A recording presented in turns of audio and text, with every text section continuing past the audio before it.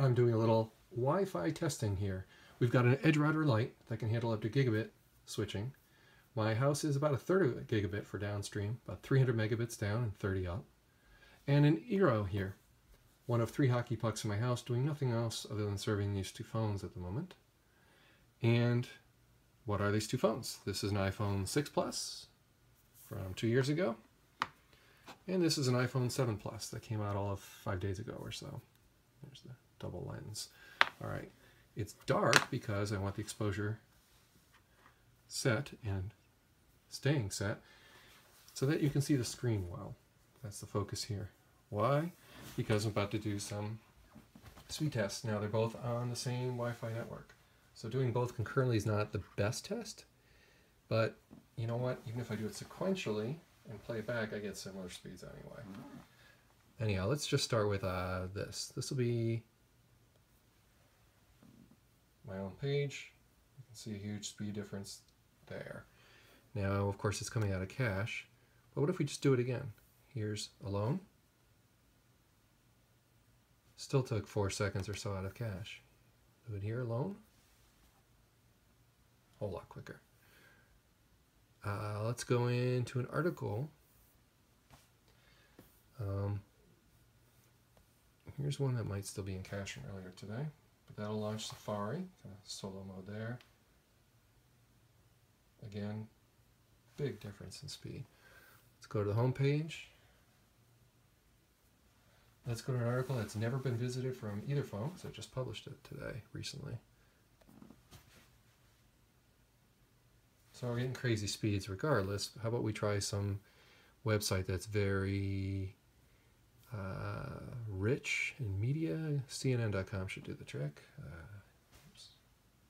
Kind of messed that one up. Sorry about that. Let's go to a different article.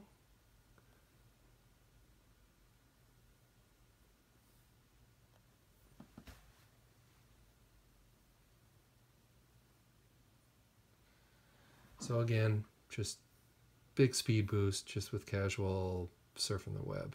Boy, oh boy. A little annoying. Let's see if I can tap a little more accurately this time. All right. How about video playback? Probably really should not do both of these at once. So let me see if I can get that tap target right. There we go. Okay, video on the left.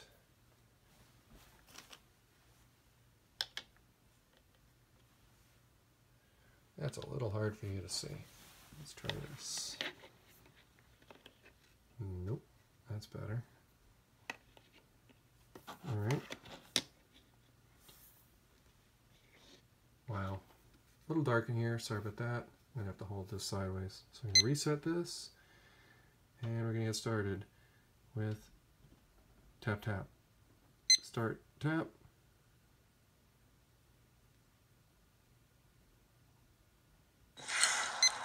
So video playback in about 7 seconds. All right, let's try that again. Start tap.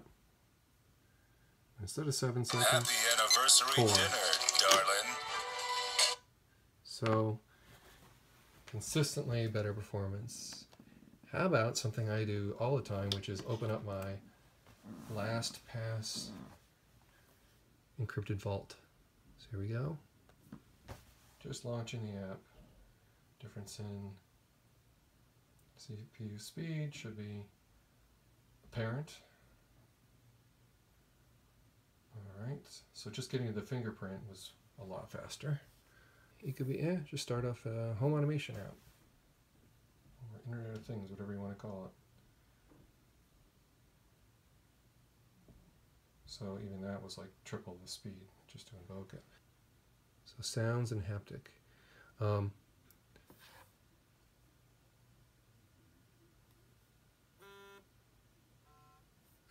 a lesser tone on the right.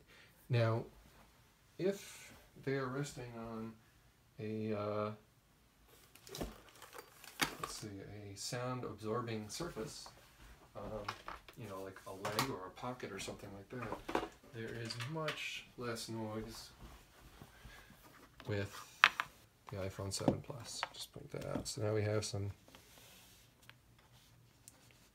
buffer there. Let's see if you hear the difference. Big difference in the sound level. Okay. Whoops.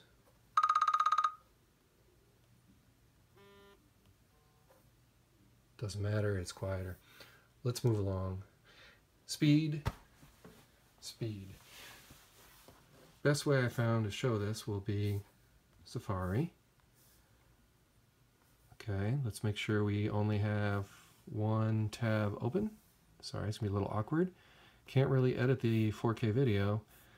Not in any sane fashion anyway, so I'm just gonna go with publishing this video as is probably. I didn't really show you anything private in LastPass anyway. Okay, next.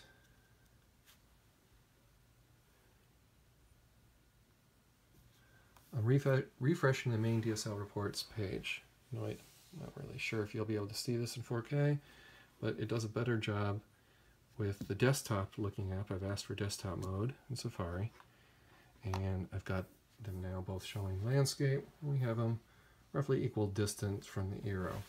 Not the most scientific. I realize that antenna orientation might matter a little bit, but I tried this earlier and it doesn't really matter. The iPhone 7 just trounces the iPhone 6 every time. Okay, so what am I going to do? Well, I'm going to do one at a time. So here we go, tapping on cable. Let me make this bigger so you can see what is going on.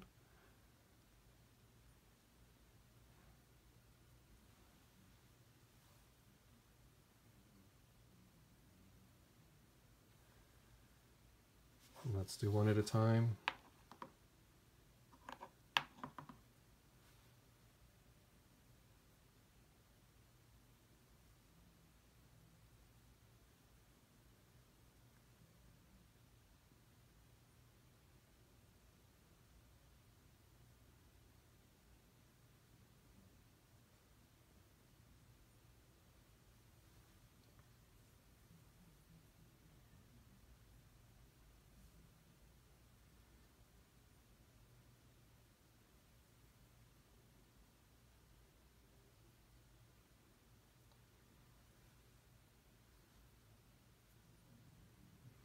Okay, about 100 down, about 30 up, and there's our scores. Put the next phone in the same exact spot, touch cable, and wait for it to finish.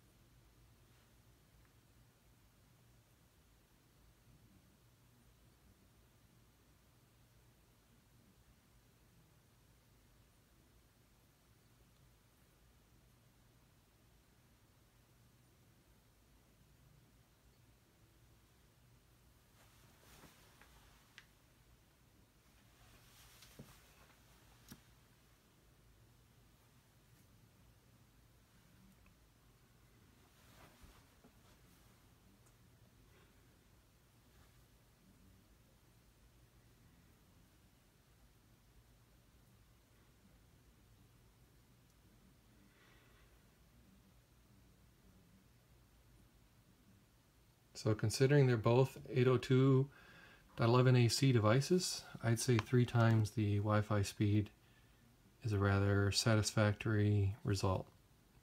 So I'm pretty pleased with the way that things are going so far.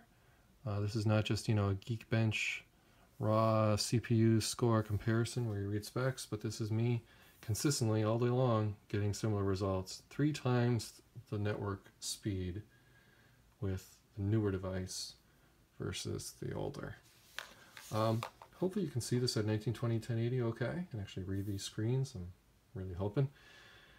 What else? Here I can do results and share. That'll bring up a little link to the actual test that I'll go ahead and probably tweet out or share at some point. And then you'll know what was behind this video with no smoke and mirrors or tricks. Alright, I'm just going to finish up with something that doesn't have too much to do with speed, but it has to do with the double lens. An observation I had about this. Yeah, having no headphone port has already been a bit painful. It helps if I show you the right one. That's the one with the headphone port. And here's the one without, just a speaker. Anyhow, sorry, focus has been fixed there. What I wanted to show you just quickly is the camera and the zoom. So watch this. If we zoom indoors, there's no jump as it gets to 2. Why is that? Because it's sticking with the same lens. So only in a bright room, you take a business card or something and just cover one of the lenses, and you can kind of see what's going on here. So clearly we've got a lens cover now, right? And indeed, there's no jump. But if we had a super bright room, you would see a jump from one lens to the other. So just pointing out that that's a limitation, that they're using the good lens, not the less light sensitive new 2x zoom lens for indoor situations. So you don't get the benefit of optical zoom indoors generally. It's not very well lit. Okay, that's about it for the speed of launching the apps that you're most likely to launch in your day-to-day use. Having 3 gig of memory on the faster device. Let's put them in the same order I had them before. On the left, on the right, excuse me, the iPhone 7 Plus on the right, iPhone 6 Plus on the left. Having more memory does mean when I go back to an app like the browser, it's less likely to have to pull the whole page in from memory. It's too bad I wasn't on the screen. Let's try that again. So we go to some other app. What's something I can launch? All right. You can see again how fast on the right we are. Now we go back to Safari.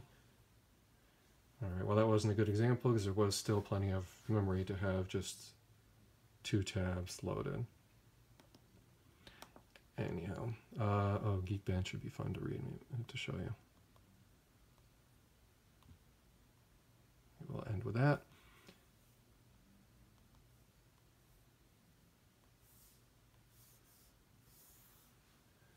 Okay, Geekbench, I don't really have to show you me wait around for you to see the benchmark, I suppose. I can't remember how long they take, but you can see the gigahertz difference and the memory right there in that screen. Pretty big boost in 2 years. So people are definitely bashing the product for being iterative and not very imaginative and the same shape and size and everything as my 2-year-old phone. But boy, the horsepower under the covers is making a very real difference for me. A noticeable difference in day-to-day stuff that I do all the time. So I am not complaining. No phone is perfect. Android fans will hate this video. That's fine. I would be eager to see the latest from Samsung and others as far as their speeds with Wi-Fi using the same Air device. I think that'd be kind of fun to see. 1.4 I think is the name of the Aero code I'm on, by the way. All right, and there's the Geekbench results.